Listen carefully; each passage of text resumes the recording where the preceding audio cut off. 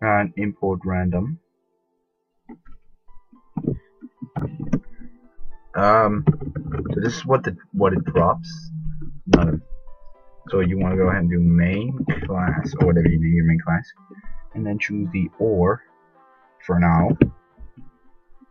Actually, we can just do if you want to make the block drop itself, you can just do this .block ID. It's pretty simple. You want to add in the public int. What's it called? Quantity dropped, I think. Quantity dropped, and that is a random. Random.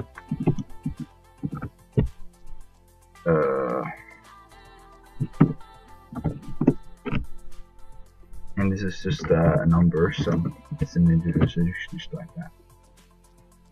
And at last, you can go into your item, copy this register icons thing, or just type it out yourself, and change this to block,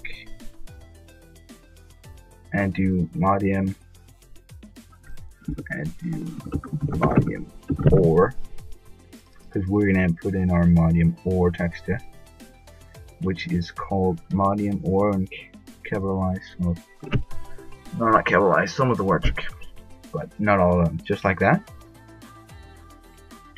And yeah, that's basically how you make a block. This is very simple coding. But this is also for beginners. So you want to go ahead and import it, and wham bam. There you go. You're done. I'm not gonna show you how you. Alright, let's just do it. No, yeah. I don't even know if we should. Let's just do it anyway. So, for those of you that don't really care about making another block, just skip this part and go on to the next video. But yeah, you can just copy all the code or write it out yourself again. I am not gonna write it out again. But yeah, there we go. And again, this will make it drop itself, which we want. But we actually don't want this in the R. But in the next episode, we'll go ahead and make the item. And basically, the only thing I'm going to show you is how you put up the file, because we already made our item right here. And right there, so you kind of know how to make an item. It's not really that hard. And yeah, there we go. Let's oh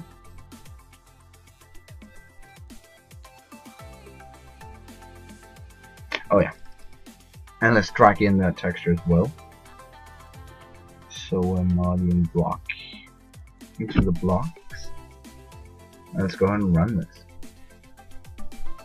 So again, it's gonna lag because of the recorder, but I'm just gonna show you that it'll go. Oh yeah, before we do this, actually, let me just go ahead and when it's open, close this down again. Come on, because we need to add it to our creative tab. So let me just pause it until it's done. All right, you want to add in. You can add it in here or in your main class. We're just gonna add it here. So we do this set creative tab. Where's the tab? And you want to do main class dot modium or whatever you named yours.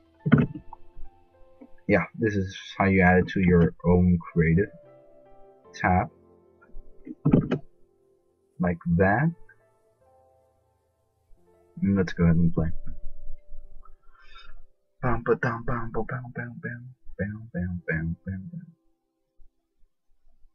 Alright, like that.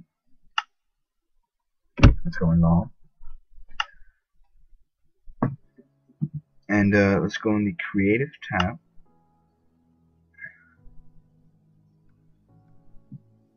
And it's not there.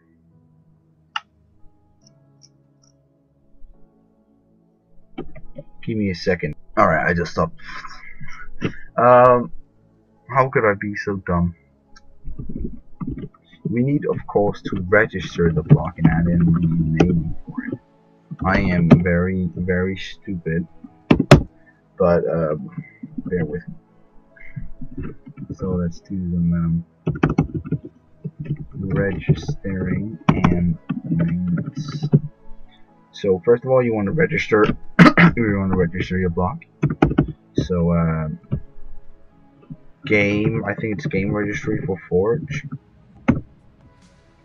Oh, I just spelled it wrong. Game registry dot that register block modium or, and then I'm gonna add this comma and you just want to put in modium or so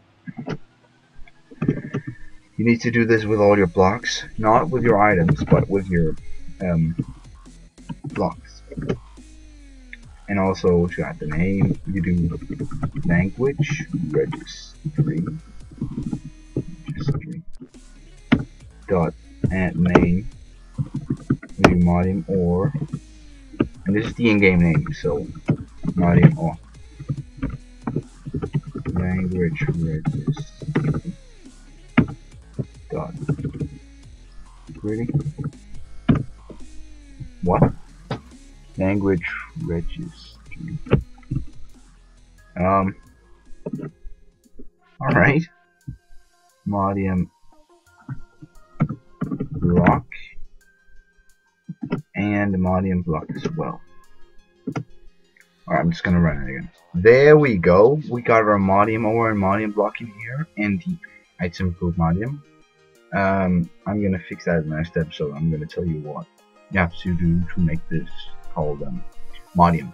But yeah, there we go. We have our blocks and wow, it's really nice and we can place them and they look good. So I hope you guys enjoyed this episode, and I'll see you guys in the next episode where we will add items. So